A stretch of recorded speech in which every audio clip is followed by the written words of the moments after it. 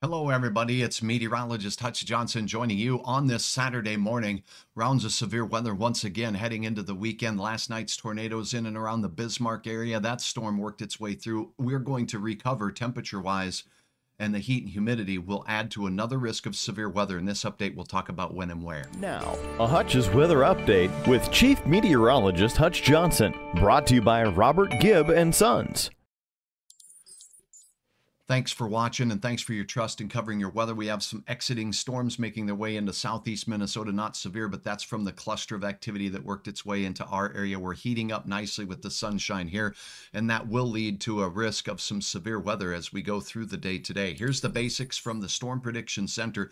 This will be updated this afternoon, but anywhere in yellow from South Dakota, north central parts of Nebraska into southern Minnesota and southeast North Dakota, that's a level 2 risk of severe weather on a 5-level scale. That means several storms could fire in this area and they could become severe fairly quickly. Very large hail, damaging straight line wind, and even some tornadoes will be the risk as we go through the day. Let's start with the tornado risk.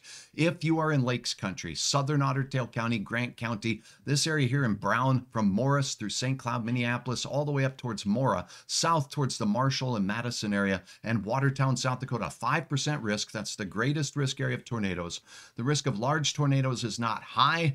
Is not zero, but we will have some spin in the atmosphere once again today. If you are in Otter Tail County, southern Becker County through the Brainerd Lakes area, you have a 2% risk there, and we're not far from that here in the FM area as well. I'll have a video coming up here, and you can click on that link here on my YouTube channel to see the very latest on the track and timing of these storms, but this is the area we're watching.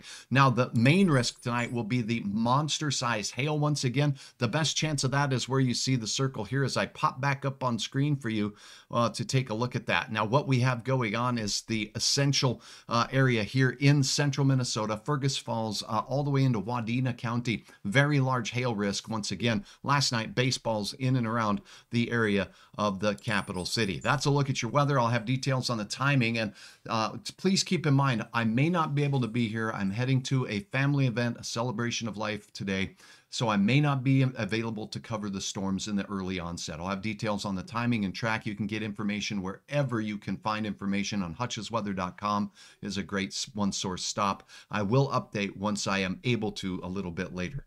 Have a wonderful day. Stay safe and stay weather aware. If storms approach your area, know they could quickly become severe south and east of Fargo, primarily today.